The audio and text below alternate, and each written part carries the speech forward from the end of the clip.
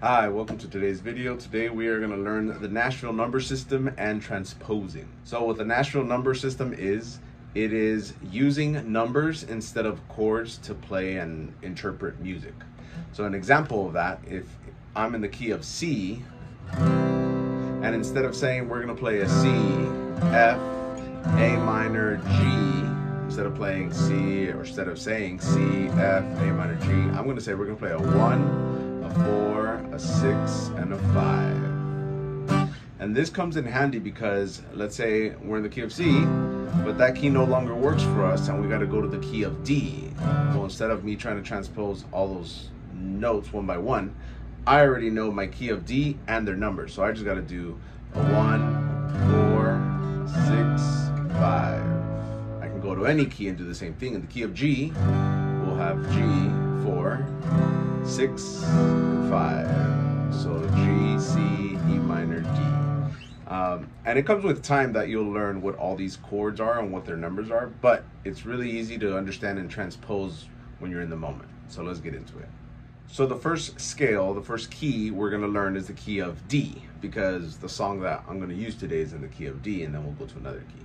So in the key of D, we have these chords that belong to the key of D, and there's 7 chords that belong to the key of D. The first chord is D, second chord is E minor, third chord is F sharp minor, fourth chord is G, fifth chord is A, sixth chord is B minor, and then seventh chord is diminished. These diminished chords, we usually don't use them. They are used, just usually not in pop music that much. So we won't be using that one in this example today. But going back to our key, we have D, E minor, F sharp, G, A, B minor. Skipping the 7, go back to D. But in the key of D, again, we're thinking numbers. This is going to be our 1 chord, our 2 chord E minor, 3 chord F sharp minor, 4 chord G, 5 chord A major, 6 chord B minor, and back to our D chord 1. So the song is Levanto mis manos, and this song is in the key of D, and it has a whole intro, but we're just gonna start with a verse which goes Levanto mis manos, which is a G. I'm gonna say the chords first, and then it goes to an A, aunque no tenga, to a F sharp minor, fuerzas, to a B minor, and then an E minor, levanto mis manos, and then to an A, back to a D chord, and then it does D7, and then the whole progression starts all over. Cuando levanto mis manos, for the chorus, G, A, F sharp minor, B minor, and then to E minor, levanto mis manos, comienzo a sentir el fuego, back to D7. Oh. So that is the key of D using all these chords. So instead of thinking G, A, F sharp minor, B minor, E, A, D, it's really a mouthful when you think of it that way.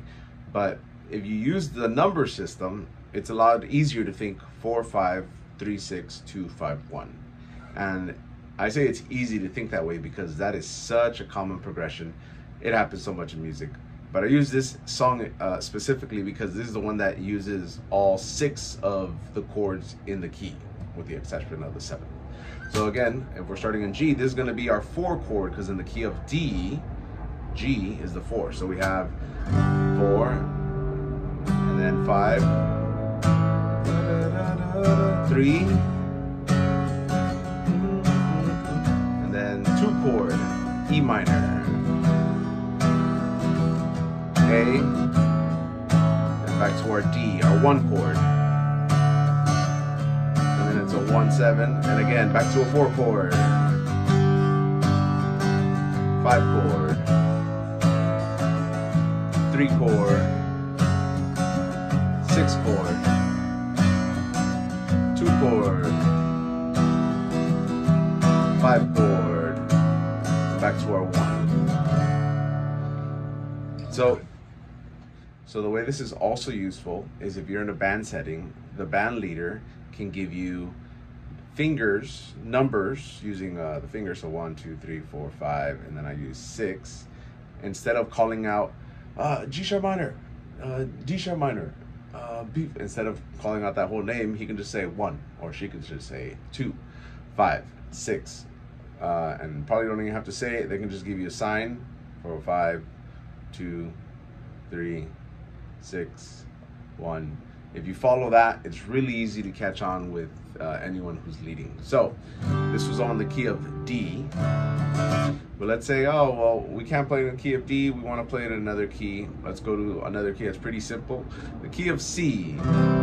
Now we got to know all the chords that belong to the key of C, and those chords are going to be a C major, D minor, E minor, F chord, G major, A minor. Again, the 7 chord we don't use, but it is B diminished, and then it goes back to C.